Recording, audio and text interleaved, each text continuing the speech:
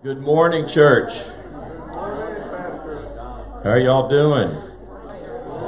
Well, we got in at about 10 last night, roughly, and we had 2 days of relaxing vacation over in East Texas. Just a lot of fun times, wasn't it, Doug? We even cleaned up fairly decently, so we got them all ready for that. We had a good trip. I'll give a little report on that later, and then I'm going to put a full report out on Facebook Live and put it out on the church website so people can kind of see what we did and who we helped and that thing. But we had a good trip. Everybody returned with all their fingers and toes. Nobody's too sore. I don't know about them. I am, but I'm not wearing work boots today. No steel-toed boots, so I'm happy today. Y'all happy? Amen. I did learn one thing from this. I prefer wind damage to flood damage. Amen. And one of the little ladies we were working on her house, I think it was 2 storms before, the one before Harvey hit, we did a little job and says, oh yeah, we're going to do a little job. That means you don't know if you're coming upon a 80-foot tree or what, but she had just a little cedar tree down. And we were talking to her, and we talked about her house, how nice it was. I said, well, this is the second one I've had on this property that got rebuilt 3 years ago after the other one wiped it out. And then we got some watering again on this one. So I'm just blessed. I have this one little tree, a little widow lady that we just one little tree down. So I'm blessed that we're not having to deal with all that. She said, God gave me another day. I'm happy. Mm-hmm. And that's us too. Just gave us another day, and we're happy we can be here to worship and serve Him today. So glad y'all are here, and I'll talk a minute about that. Oh, okay. We had a change in correction here, so we'll have to do this. So let's all stand up. Let's sing it. What a friend we have in Jesus. So.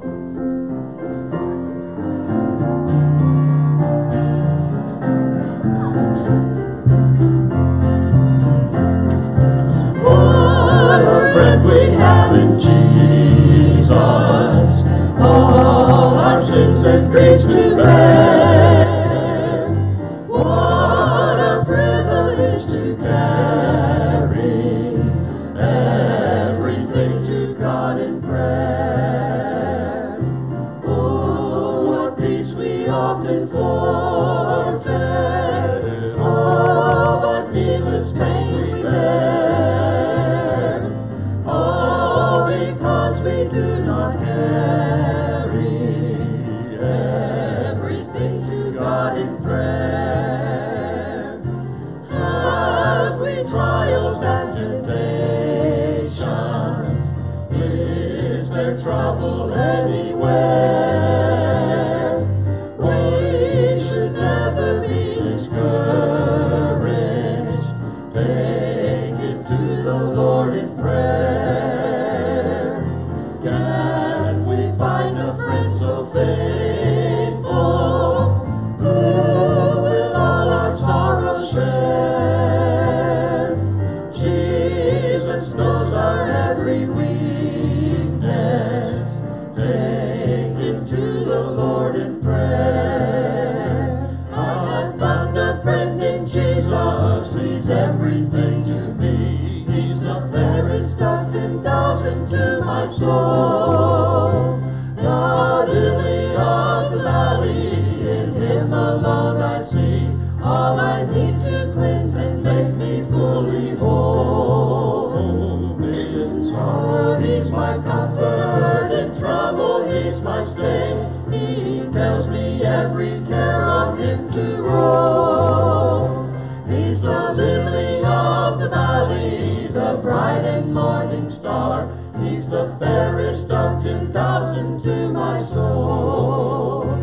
He all my grief has taken and all my sorrows borne. In temptation He's my strong and mighty tower. I have all for Him forsaken and all my idols torn from my heart, and now He keeps me by His power. Though the world forsake me and Satan tempts me sore, through Jesus rivers I shall safely reach my soul. He's the lily of the valley, the bright and morning star. He's the fairest of 10,000 to my soul. He will never, never leave me, nor yet forsake me here, while I live by faith and do His blessed will.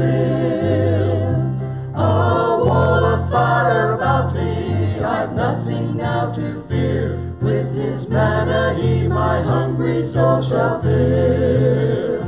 Then sweeping up to glory, to see His blessed face, where rivers of delight shall ever roll. He's the lily of the valley, the bright and morning star. He's the fairest of 10,000 to my soul.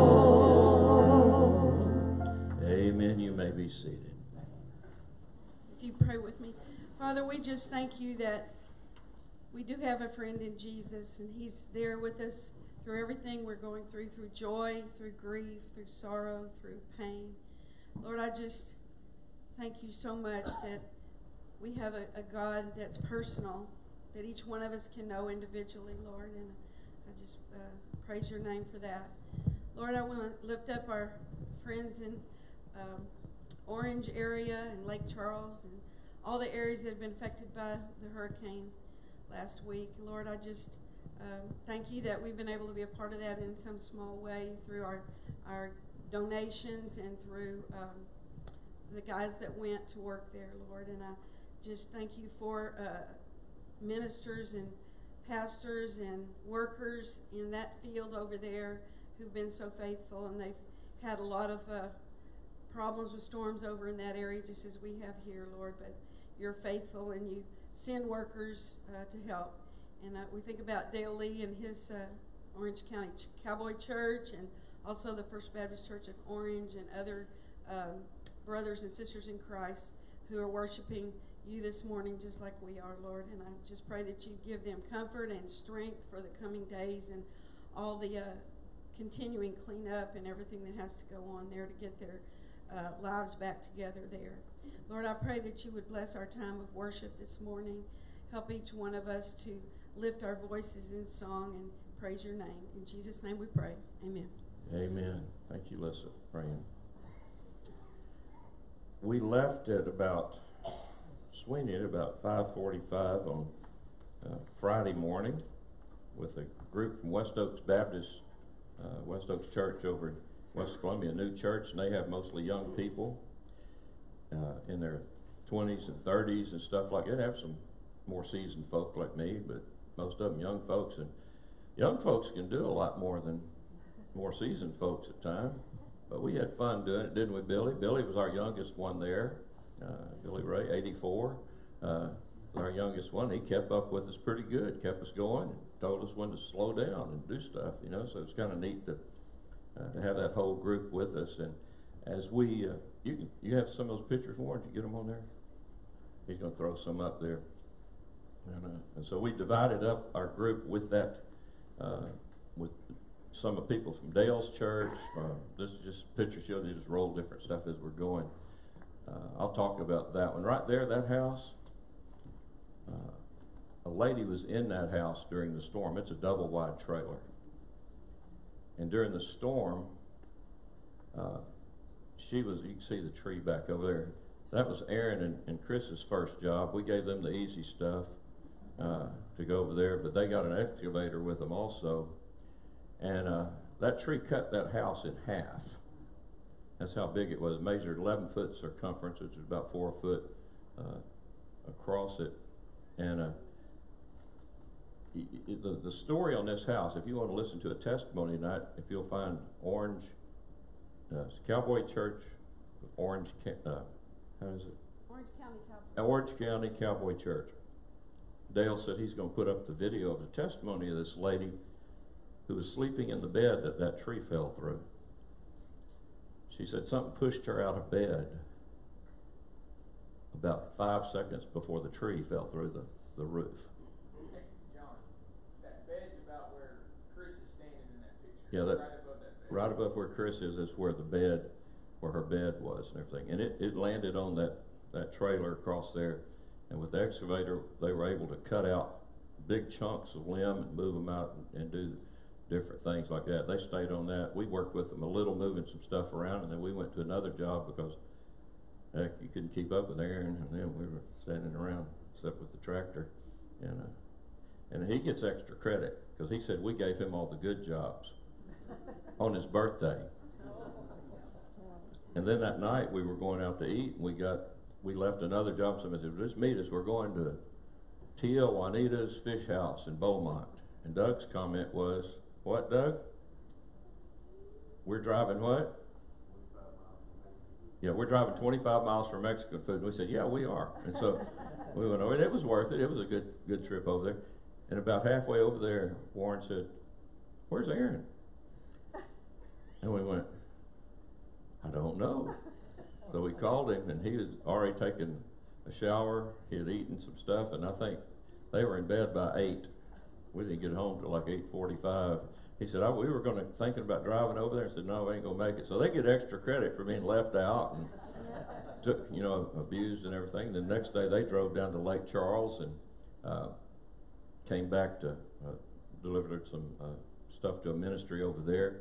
Came back and gave them another good job to work on. So they took care of it, and they're young and healthy and can do that. So we worked at all kind of different houses. Like I say, I'll give a more report on all the different things. What impressed me the most was First Baptist Church Orange, who hosted us.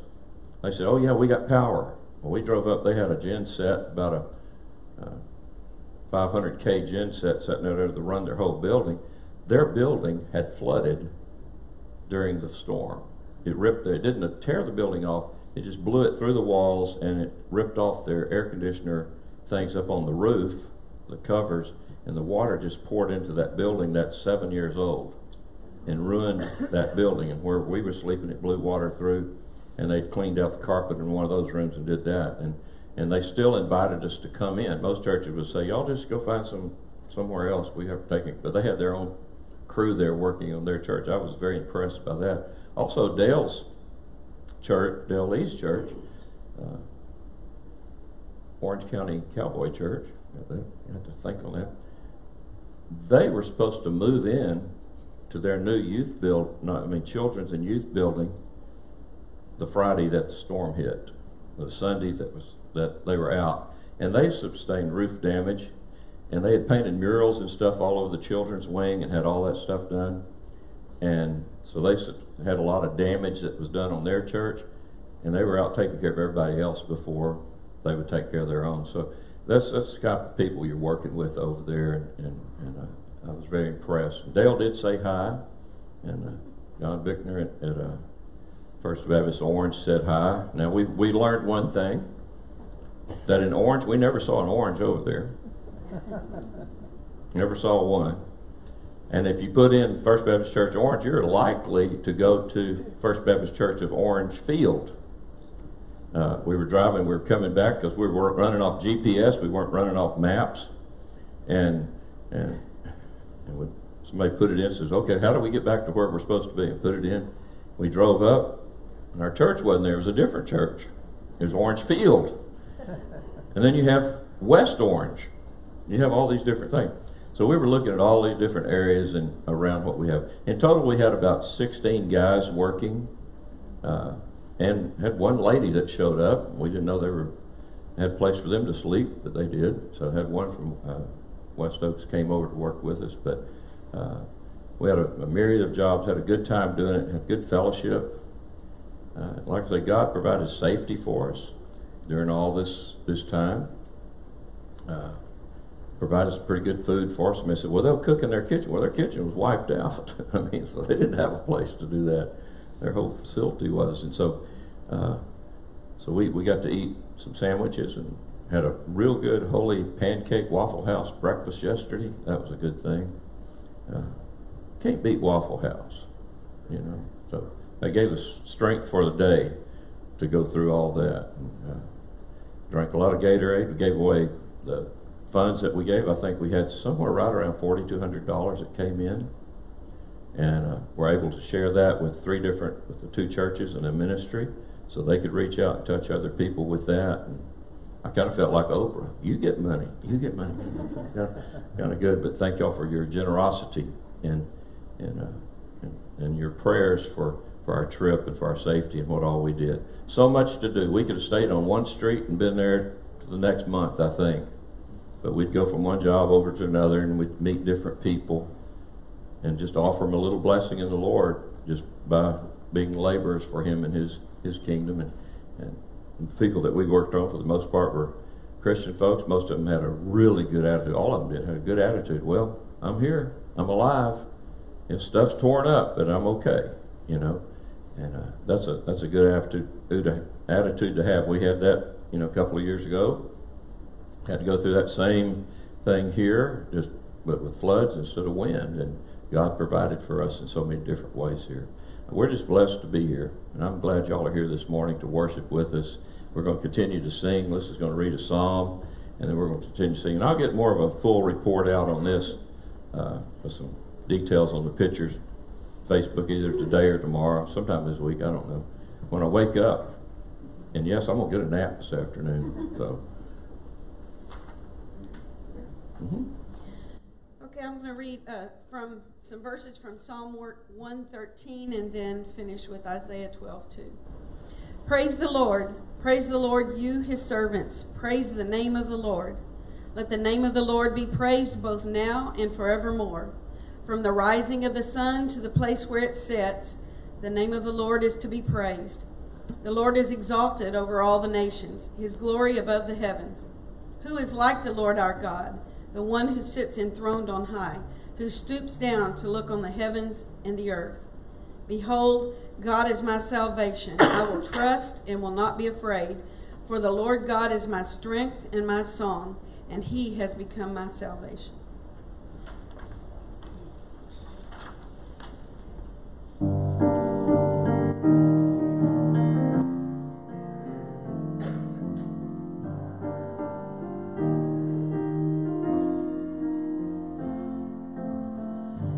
The grace of God has reached for me and pulled me from the raging sea, and I am safe on this solid ground. The Lord is my salvation. I will not fear when darkness falls.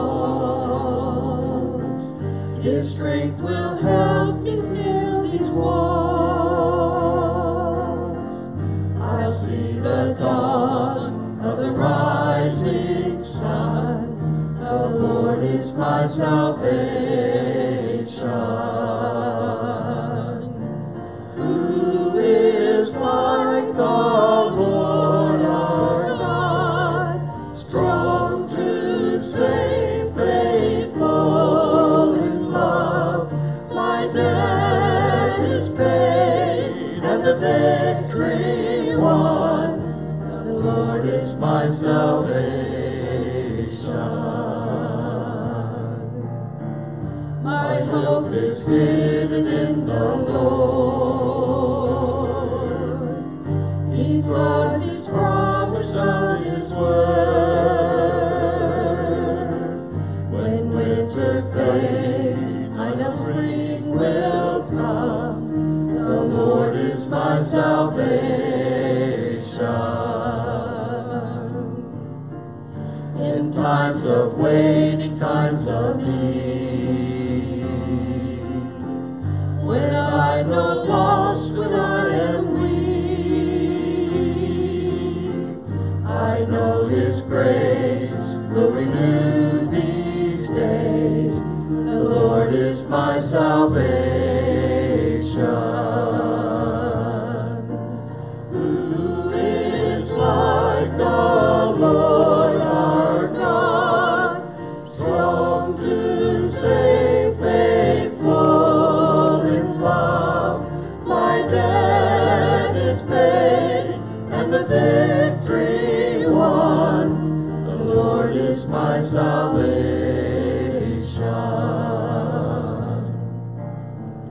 And when I reach the final day,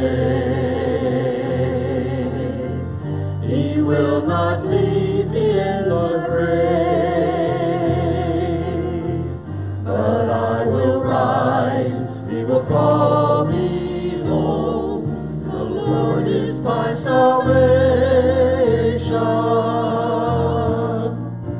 Who is like the Lord our God, strong to save, faithful in love?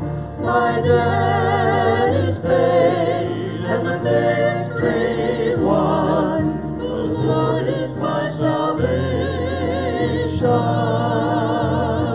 Glory be to God the Father. Glory be to God the Son. Glory be to God the Spirit. The Lord is our salvation. Glory be to God the Father. Glory be to God the Son. Glory be to God the Spirit.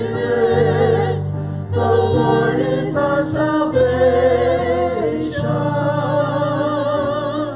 The Lord is our salvation. The Lord is our salvation.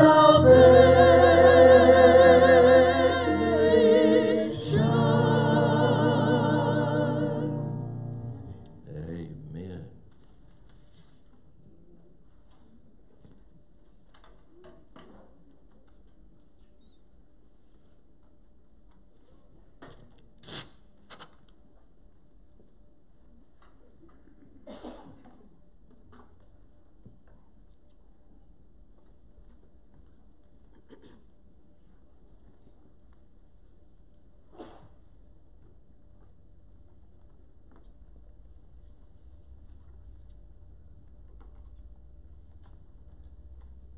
I love to sing songs about how the Lord is our salvation.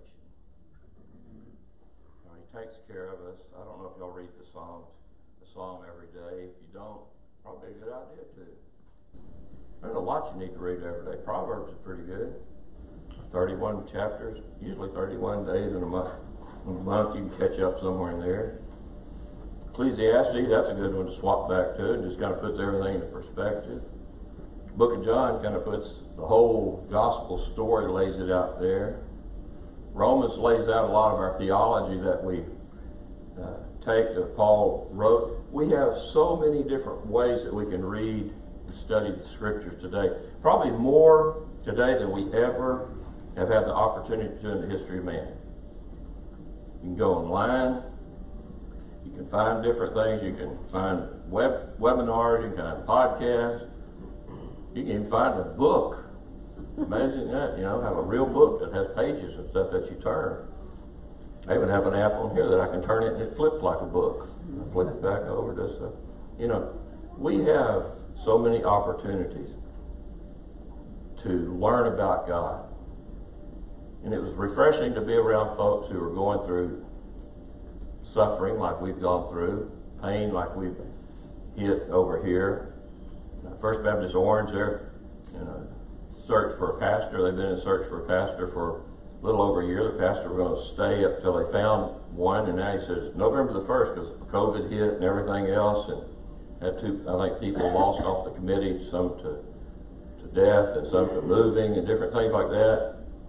And so they're looking, to find this. And he said, I just got to go. But even through that church still ministers, just like we do in times of stuff. We have a good organization of folks that we can work with. And just they're out there to look for and find, and people that are willing to do it. And I'm appreciative of everybody that went and worked and sweated. Jared Schulke said, well, because Jeff Farley went and Mason came, and on Saturday brought their extra chainsaws, and they have the big chainsaws. I got the little battery powered one, okay? Tonka, it works great for me. But you get behind Mason on that thing, get out of the way, John. And he gets that look on his face. Doesn't he, April? See, she's nuts, you know. Gets that look on his face and gets it, and so give me something to cut. I'm ready to cut something. I'm going to get there and do it. But Shulke said, well, I don't know what we're going to do. And he said, what? He says, well, we got Sweeney's pastor, we got the mayor of Sweeney, and a hospital board member all standing here. And Warren walked up to him as I came up, interviewed him like on TV, you know. And it's kind of interesting. He says, how are they going to do it? And he says, well, can you and Jeff ride on the same car? You know, same car. Oh, yeah, we can fly in the same plane. It's kind of, you know, we had a good time doing what we do with all the, kind of the president and his stuff. But, you know, we need to have a joyful life even in the midst of terrible times, don't we? That's what shows that we're Christians. So we are known by our love that we show for other people. John Berkner said, I wish they would take out one seminary class of preachers, maybe on hermeneutics or something like that, and just teach them how to love people. How to love people. How to show Jesus' love in all circumstances and all things. I said, that'd be a pretty good idea, but a lot of that comes from experience. You know, it's a hard thing when you're going through it. We're going to be looking at Matthew chapter 11 this morning. Matthew chapter 11, we're going to be starting in verse 16, going through 19, just a fairly short passage this morning. And Jesus is, in this passage we're going to be reading, he's talking to a crowd in Galilee about John the Baptist. Remember that John was one that was sent from God to call all people to repentance. It wasn't a very popular subject back then, and today it's not really that popular either, is it? And he came to call to prepare the way for the Messiah. And Jesus is explaining that John is the new Elijah, the one that was prophesying the one to come. But Jesus is frustrated with how John has been received along the way. How he's been received along the way. The way he's been rejected, the way Jesus himself is rejected. And I think you can hear just a little irritation in his voice here with the people and their disbelief. Let's look at Matthew 11, verse 16 and following. He said, to what can I compare this generation? They're like children sitting in the marketplace, calling out to others. We played the pipe for you and you did not dance. We sang a dirge and you did not mourn. John came neither eating or drinking, and they say he has a demon. And the Son of Man, Jesus talking about himself, came eating and drinking, and they say he's a glutton and a drunkard, a friend of tax collectors and sinners. But wisdom is proved right by her deeds. Jesus is saying, I don't even know what to think about you people. He's basically saying, what's wrong with you people? Any of y'all had a teenager that you ever had to say that to? What were you thinking? My mother asked me that a lot. And I said, I wasn't. And she said, I know. That just goes along with it. Jesus was telling these people, you're acting like little kids. You're acting like babies. And Jesus used an example to them. You know, children play make-believe. They act out things. When we have our little girls with us, like the little semi-twins that we have, we can hear them playing. We can hear them making up stories and doing this.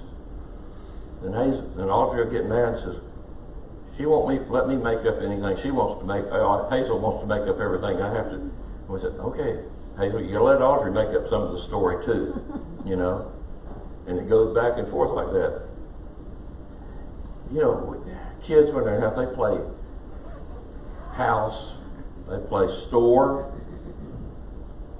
they play church sometimes. I've heard of some experiences of kids playing church and trying to baptize a cat. It didn't work out well for them, you know. But they'll do that. And sometimes the playmates don't get along with each other. I know Jacksons, when they have their herd over at the house, she's like the saint of all grandparents, because she can have all of them at the house at the same time. And Buddy's got a racetrack he can put them on and let them run around out there and burn some steam off or whatever. But I guarantee you they get in little arguments every now and then, don't they? And you have to balance all kind of different things. You know, here Jesus is saying these kids who are like the kids who refuse to play wedding, not dancing to the flute music, or a funeral, not pretending to be the professional mourners that wailed and cried along with the family. They would hire extra people to come in and wail and mourn more. What happened there? One up there. In other words, their friends play, they didn't like it. They refused to go along with it. They don't want to go with the happy game of wedding. They don't want to participate in the play funeral. They can't be pleased either way. Sounds confusing to us, but what's Jesus talking about here? Children's games? But let's look at verses 18 and 19. It says, "For John came neither eating or drinking," they say, "and he has a demon, and the Son of Man came eating and drinking, and they say he's a glutton, he's a drunkard, he's a friend of tax collectors, and he's a friend of sinners." Well, who are sinners, folks? That's everybody. We're all sinners. And John the Baptist was known for being a little edgy, wasn't he? He didn't paint over, he didn't give a nice picture to what all was happening, Pollyanna, in any way. He kind of called it like it was. And a lot of times he stayed out in the desert by himself. He was alone.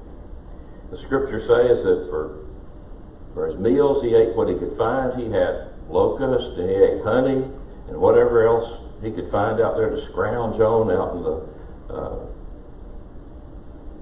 desert. Whatever the normal diet of the desert was, he ate it. And I'm pretty sure he looked just about like Doug and I and Mason, Billy looked after about an Aaron, after being out in that sun, covered in dust, covered in dirt, sweaty. I'm surprised Lisa let me put my overalls in the washing machine. But he looked like that. His unkempt, he had a beard, long hair. Probably sounded like a maniac when he came out to preach, but there was truth in every word that came out of his lips. And Apostle John records that the Jews sent the religious people out to question him, and they could have just ignored him and hoped he'd go away. But there was something about his message they couldn't ignore. However, in the end, they decided he was too dangerous for their traditions and their authority. Now, there's two things that we get into today, even traditions and authority. And they also, in Jesus, they didn't like, they was messing with that, but also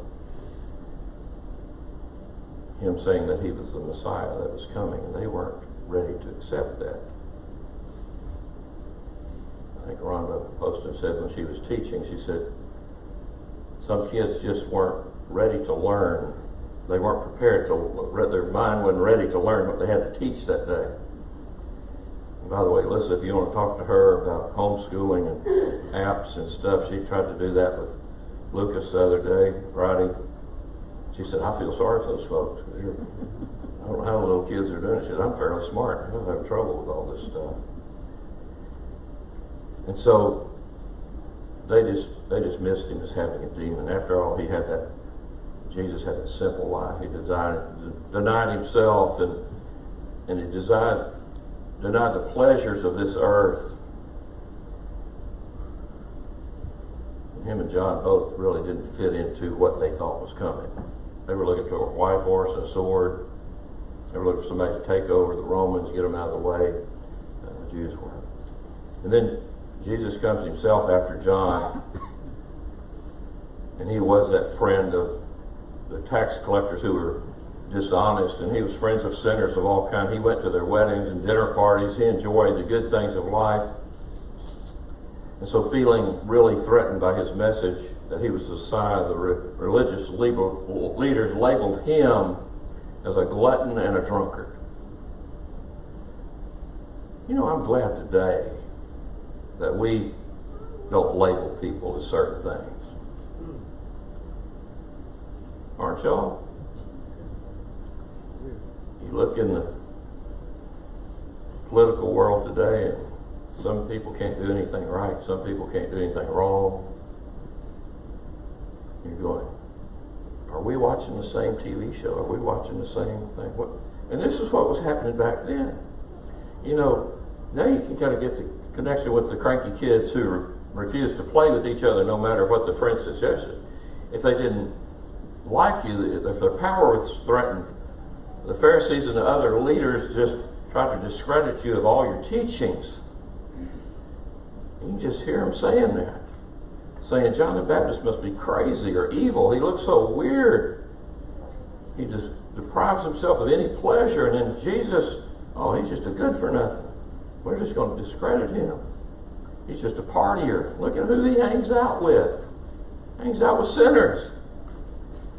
You know, if our behavior is countercultural, if we're not doing what the world says is proper at the time, then we're going to be unpopular. And yet a lot of times we try to be popular and do whatever the world wants us to do, don't we? We dilute the gospel. We dilute the gospel of Christ. The world hates folks that follow Jesus, and they like to make fun of Christians. But folks, that's not a surprise, because Jesus told us they were going to do that, didn't he? He said, in this life you're going to have troubles. You're going to have tribulations. You're going to have these problems. And they were going, well, not me. We're going to do it this other way or whatever. Well, see how where that gets us or whatever, you know. You know, John the Baptist and Jesus were teaching two parts of the same message, I believe, in this context. First, John was teaching about repentance, and his lifestyle showed it. And that's the solemn and serious part of the good news, as we've been talking about for a long time. And because repentance is a necessary part of our relationship to Jesus. Why?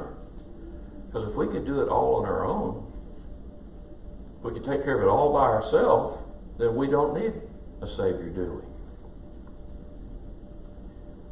I'm guilty sometimes of taking the reins and saying, we need to do this, we need to do that. And sometimes being impulsive. I know none of y'all are like that.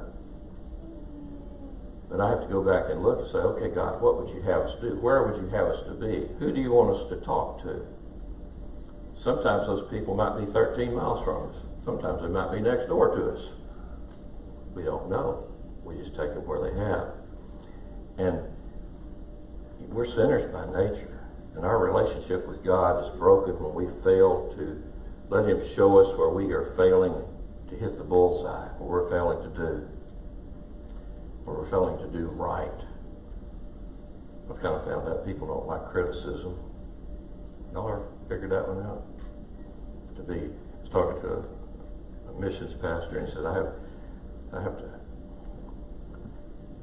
mentors I have to go to help me every week, and they tell me what to do, and that's what I'm doing already. But they're telling me to do it better, but not telling me how to do it. He said, I'm confused on this stuff. It kind of makes you mad. People criticize you, you know.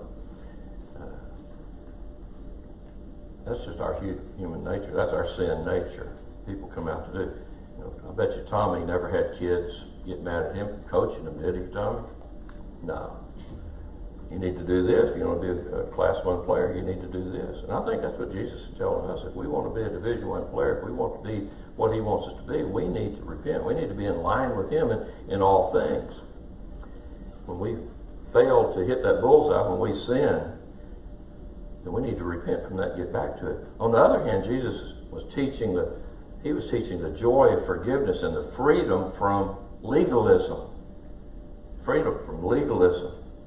People were bound by so many restrictions. They were like prisoners. They were like captives.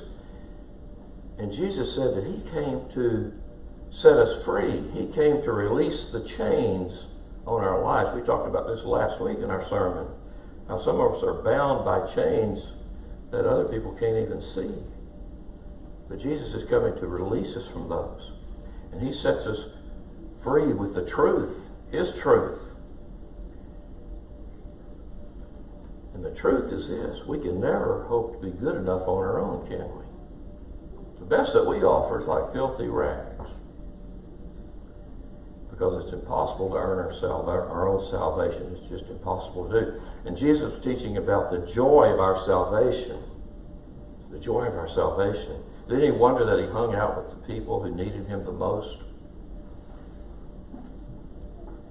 Because of the people that didn't need him the most, who had it all figured out by themselves, wouldn't have anything to do with him, would they? So he hung out with the people who needed to hear it. You know, it's okay to enjoy life. Every person in this room today is blessed. You live in a nice house. You have nice air conditioning. Have an amen for air conditioning? Amen. Thank you, man. I was worried because we almost didn't have it to sleep in. That was going to be messy. Aaron said, "You turned it down too cold in the room." I said, "Not too bad." He got up, bumped it up in the middle of the night on me. But we go through times, and our joy, our inner joy, should not be affected by outward circumstances coming in. Diagnosis from doctors, maybe a flood coming, maybe windstorm coming. I was blessed this morning because I had that little cold front come through. 68 degrees on my back porch. I said, I like this. I like that. You know, following Jesus isn't meant to be a sad, miserable existence. The Puritans tried that. Tried to do everything to make themselves as miserable as they could. Our inner joy is not affected by our outward circumstances. Verse 19 says, "But wisdom is proved right by her deeds." The truth of both repentance and joy are demonstrated by those who live them, who live out those things. And that means us. When people think of the church, when they think of First Baptist Church, they should be thinking of a smiling face, a helping hand, not someone judging them or putting them down. You know, we've had people say, "Well, I would come to church, but y'all dress too nice up there." Scratch my head on that one. I said, "Have you been to church?" "Well, about 30 years ago." "Well, come again and try. Give us another shot at this thing. We might have people wearing Hawaiian shirts on Sunday morning. Okay. We might have people wearing shorts. Well, okay. We don't have to answer every criticism. Folks, on Facebook, when you're looking through Facebook or emails and you get a criticism, you don't have to hit the send button right then. Why not? Because if you do, you're going to say the wrong thing. And there's not a resend button on those, is it? We don't have to answer every criticism. We don't have to do these things. What we need to do is just live consistent, obedient lives that with time are shown out what you live. I look at Dale Lee. You know, it's been 19 years since he left this church and went over back to East Texas to minister. 19 years. To me, that's like that. I was going to say, what was that, 5-6 years ago? 19. I went, really? But you look at his life of ministry and see how he's doing. And what he's done, it's the same thing. I remember when Dale came to this church, he didn't know anybody. He took a church directory. He cut it up in a little piece of, what are you doing? He made flashcards. And he memorized everybody's name and address. And probably phone number, because that's what he did for about 2 hours every day, just memorize that. So when he would see you, he could call you by name. Might be good to look through our church directory and see who we're not seeing here. Give him a call if you say, "Hey, I hadn't seen this person in a long time." Give him a call. You know, that wisdom of the truth is proven out right. We like to dog down the Pharisees and criticize them. Those other people during Jesus' time, they just didn't get it. And Jesus was right there with them. But don't we have doubts today too? Yeah, we do. You know, it's hard to accept and follow the lifestyle of Jesus. And some of us like the idea, and some like the idea of tradition and rules, so they don't have to make decisions about what to do. It says this, do that. I kind of prefer the idea of grace. Of grace. Free given by Jesus for our lives to reach out and touch other people. Where would we be without God's amazing grace in our lives? What would we be like? What would we be like if God took his hand totally off and said, okay, do it yourself? What would it be like? Not good. You know, Jesus taught freedom, but he made it clear that he didn't come to abolish the law. One of our Baptist distinctives is soul competency. In other words, each follower of Jesus has the ability to make Spirit-led decisions regarding their faith and their practice. And you know, when each one of us turns to God in true repentance, not just feeling sorry for what we did, but turning away from it and going with him, that leads us to a life of obedience. It helps us to make decisions with the Holy Spirit making those calls for us. The opposite side of that coin is to have trust that God's working and leading in the lives of other Christians around us. Even other churches around us. I was listening to a thing by Mark Lowry, Gaither Vocal Band. He's a comedian, preacher. He was talking about how his life that he lived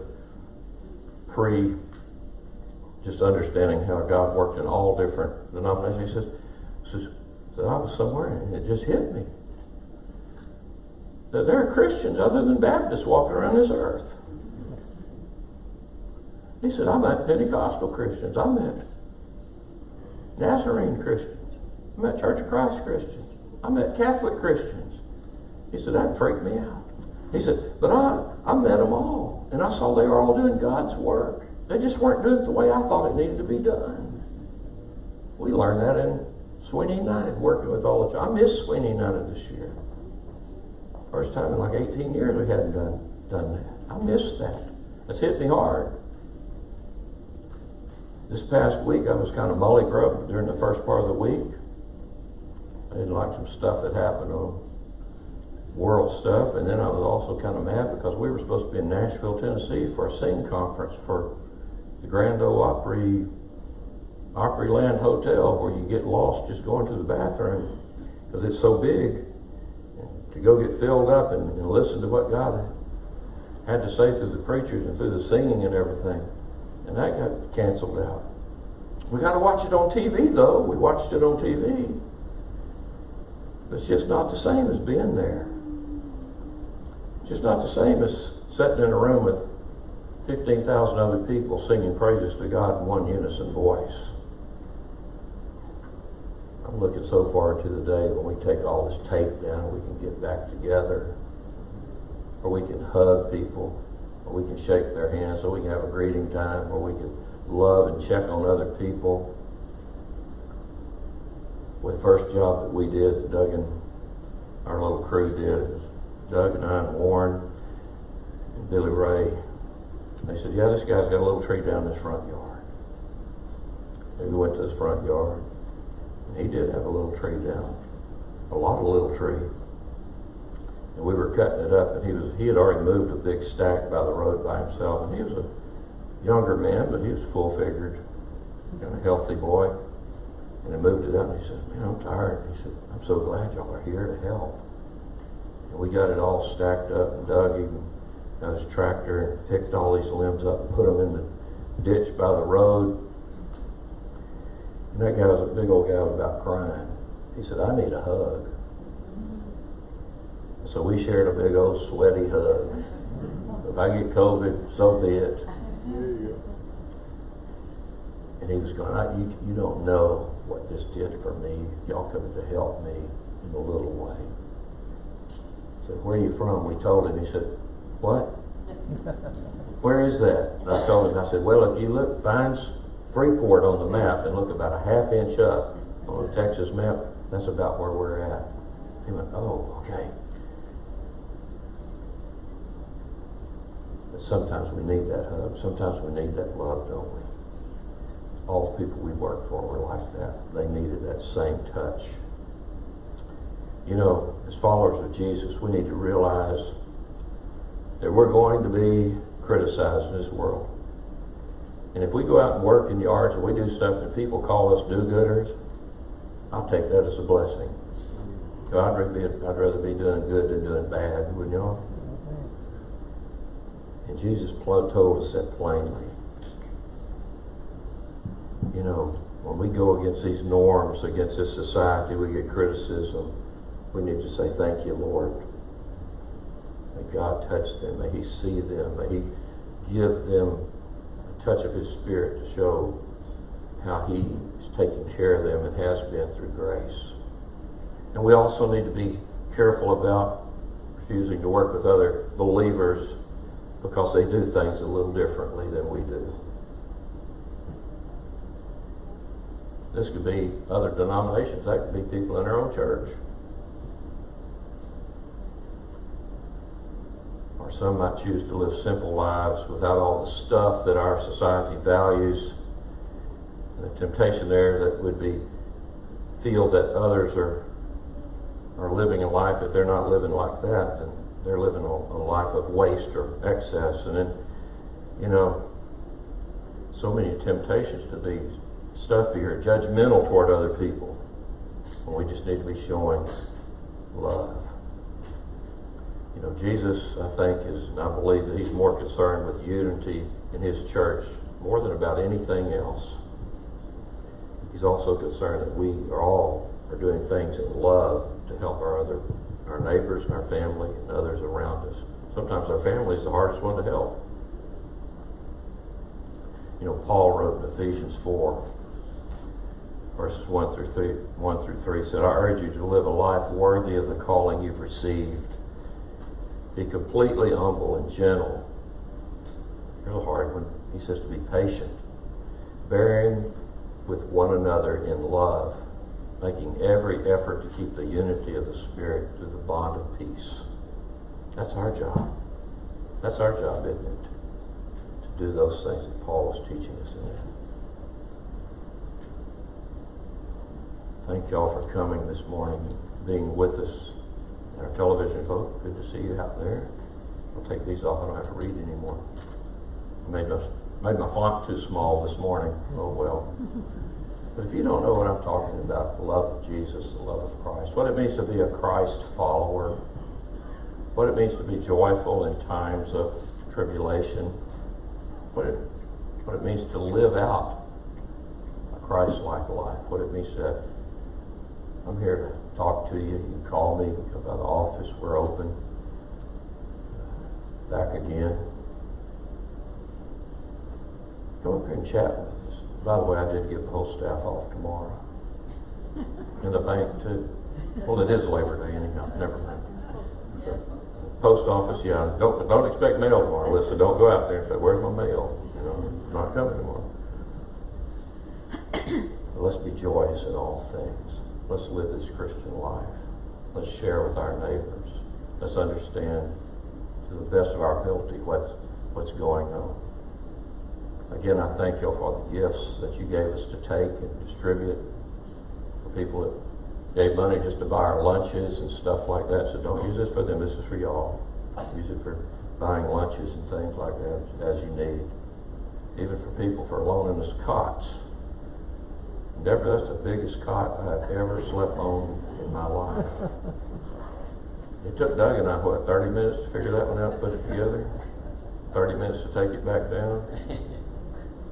A twin fitted sheet will not fit on that thing. That is a big cot, but thank y'all for loaning us those so we didn't have to sleep on the floor that night for that one whole night. A little inconvenience in life brings a lot of blessings.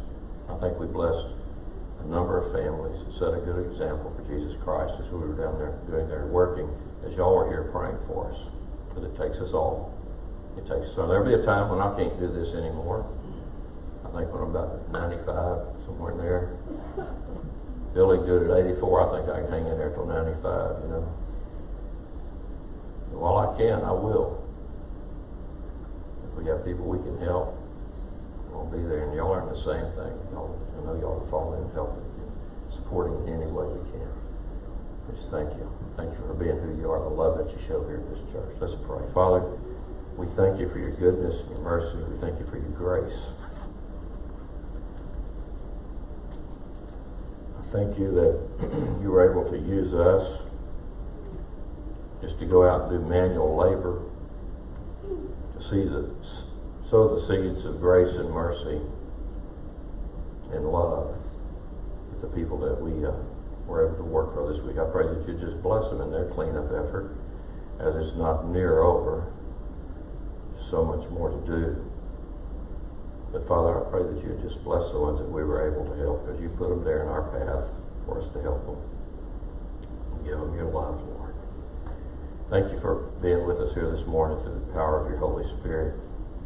And help us to go out and take these verses to heart, to love our neighbor as ourselves, to not be judgmental, not be too stuffy, but be joyful in everything that you give us and all that you've done, either good or bad, to be joyful through these things. Again, we thank you for your blessings. We thank you for your grace and your mercy. I pray all this in the power of Jesus Christ, your Son.